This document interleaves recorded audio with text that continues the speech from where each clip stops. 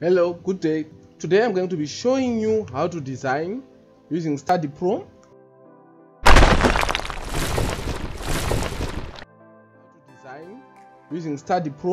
A 6x6 meter slab that is supported by 4 beams. Then the beams are supported in the ground. Okay, let me go and explain as we go. The first thing, you select space here. Then you select meters, because I'm going to be using meters, and kilonewtons, and click on next. I'm going to override since I have already named something or the same name. Okay, now I'm going to select add beams and finish. Okay, now this is the grid that we're going to start with. So I'm going to be, let me close this one. Let me start where it's very simple to start. Okay, here where it reads set up, that is where the job. Okay, let me say this example. Okay, then the client is going to be maybe Philip Ganyani. That happens to be me. Okay, the job is 01. I'm not revising anything. The engineer is going to be Philip Ganyani. I'm going to check it. So Philip Ganyani.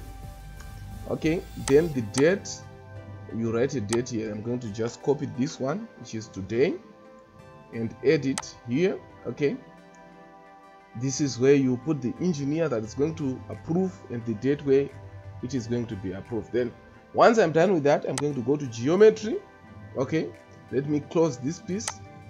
I'm just going to add a node at 0. You click on this box and say 0. It's 0 0, and the node is the one you can see here. You click on nodes, you have the node here. I'm going to make it 6x6. Okay, so I'm going to say Ctrl C to copy, then Ctrl V to paste the node. I want it to be in the X direction and 6 meters, so I'm going to type 6 and then OK. Now I have 2 nodes like that. As you can see, this is my node number 1 here and node number 2 here. Okay, now I'm going to use what is called a transitional repeat. I'm going to click on that transitional repeat. Okay, when I'm done, I want it to be, let's say, 3 meters above ground in the Z direction, in the Y direction. Okay, Y, that means going upwards. I want it to be linked. Okay, let me click OK. As you can see, it's now a line. They are called beams. Okay, let me click on add beam here. I'm going to add a beam from this node to that node. Okay, I'm going to repeat. I'm going to do a transitional repeat for this beam. You select the beam, you click on the transitional repeat. Okay, I want this to be 5 meters, so I'll type 5 there. I want it to go in the Z direction. I'll click on Z here. I'm going to link and click OK. Okay, as you can see, right? If I click on this little icon, it measures distance between nodes from here to here. It's 3 meters. Okay, let me close. You click on this one to remove all the selection. Okay, I'm going to click on the node selection. I'm going to select this one, hold Control, select the other one. I'm going to use transitional repeat. I want it to be in the Y direction. I want it to be -3. Okay, I'm going to link and click OK. Right, I think you can see the thing that I'm talking about. If you click on this one, you'll see it's a frame.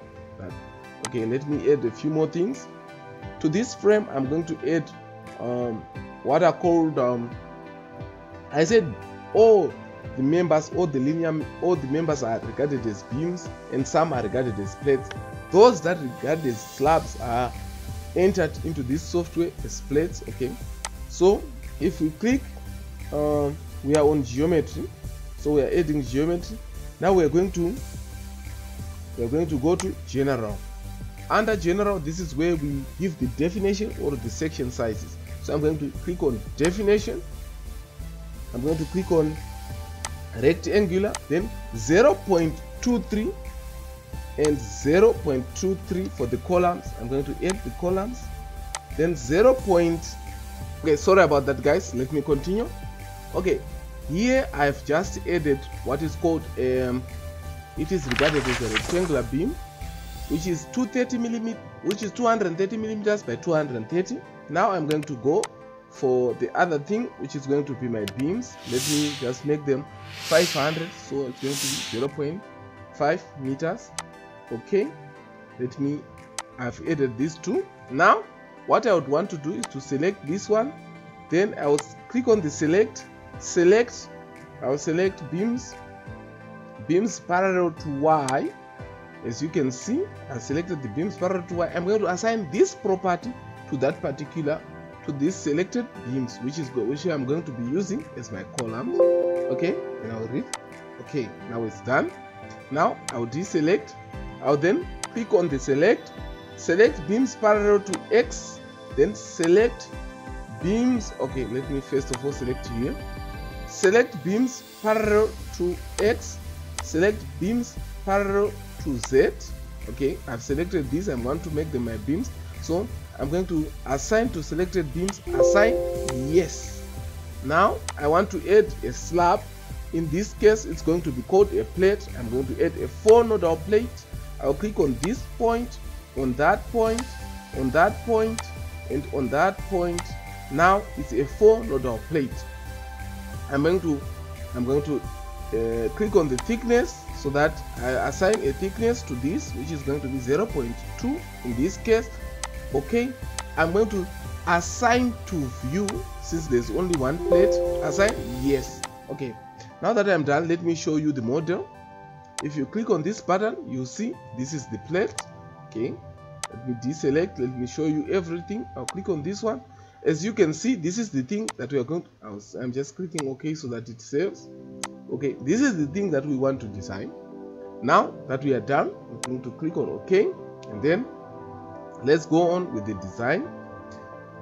Now I'm going to go to analysis. I'm going to click on okay, let me close before I go to analysis. On general here, I'm going to go to support. I'm going to create a support, a fixed support, and add that fixed support. I'm going to click on this one so that I face on one side. I'm going to select on nodes. I'm going to select these nodes. Then I'll go back to isometric. These are where my supports are. Okay, let me redo that. I'll select my nodes. I'll click on isometric. These are the points where I want to add my supports. I'm going to click assign a support to selected nodes. Then yes. Now I have my supports. Okay, I think we are done. Let me go to my loading. When it comes to loading, I'm going to create a load case detail. I'm going to add a load case detail. I'm going to add what is called a dead load. I will mark it DL for dead load. I'm going to go for live load. I'm going to add it as live load, add, close. Okay, let me add a dead load. So I'll select on dead load. I'm going to add what is called a plate load. As I told you in the past, I said a slab is a plate. Okay, let me say that the load is a minus, let's say -3. Okay, I'm going to say global Y. I'm going to add. Okay, that is my dead load. I'm going to go to member load. These are going to be the loads that are coming from the walls. Let's assume that there are walls built on top of every beam, so it's going to be about -15. I have a tutorial that I have done in the past that is showing you about the loads. It is pinned somewhere here. Okay, let me click on add. Okay, let me close. Now let me add a live load. Add. Okay, live load. I'm going to add what is called a plate load. Let me say it's -1,5. I've also explained all about this. I'm going to add. Okay, let me just change it to this one. Add. Okay, close. I'm going to delete this one. Delete. Okay, this one I want to assign it to. Since it's a plate load, I'm going to assign it to view. Assign yes. Okay, as you can see, my plate load has been added. I'm going to assign this to these 4 beams. So I'm going to click on this so that I select beams. I select all the beams, then I press on the control and deselect some of the beams like this one. I'm going to deselect the nodes. Okay, I'm going to deselect the left of the beams. I'm going to assign that to the selected beams. Assign yes. Okay, as you can see, the load has been added.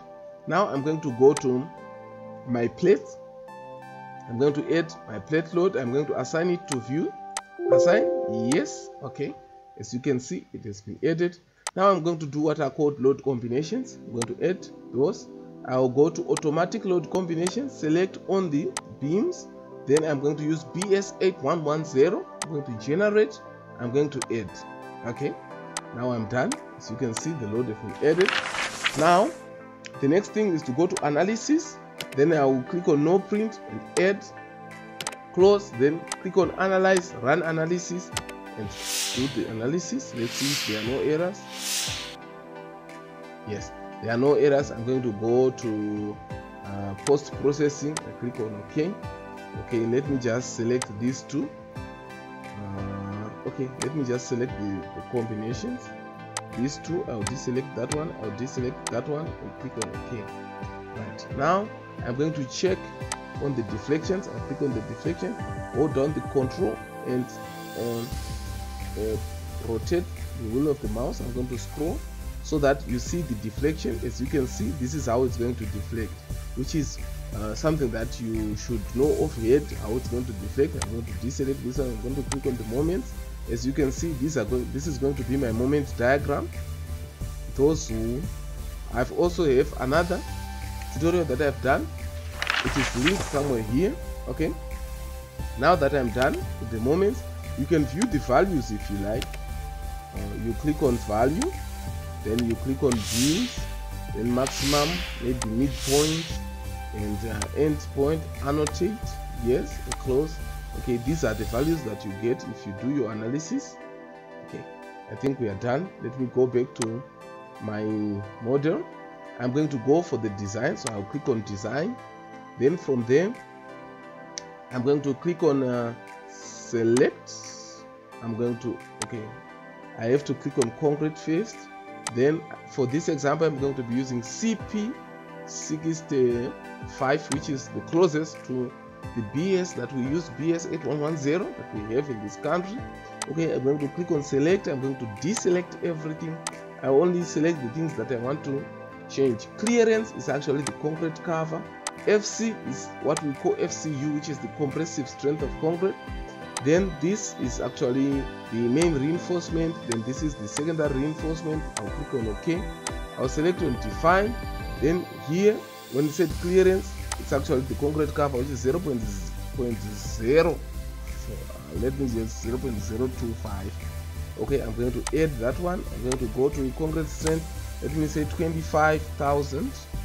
I'm going to add that one. I'm going to change this to 460. 1, 2, 3, 4, 46,000 is because I want to change this to kilonewtons per square meter. I'm going to add that one.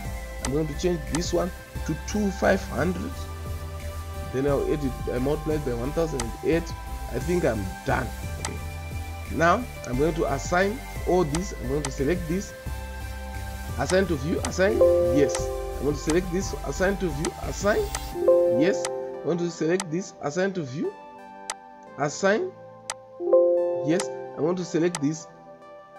I'm going to select this. I'm going to assign it to view. Assign to view. Assign yes. Okay, now I'm going to click on the design. I'm going to design beams. I'm going to add the beams. I'm going to add the columns. Let me not design the slab for now. Okay, I'll deselect. I'll select on beams. I'll then hold down the control, select the beams that I want to design, which happens to be this one. Assign to select the beams. Assign yes. Okay, now I want to select the columns. I'm going to select, holding down the control. I'm going to click on columns.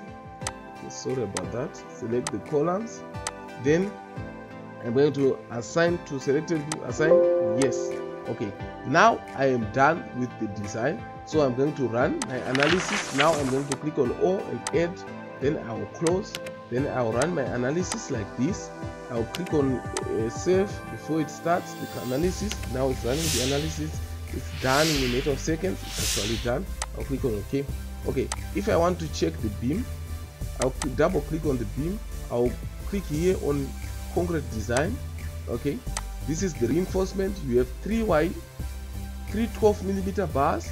Okay, if you check from your BS from your tables, you will find out that this is only 2 wide 16 bars.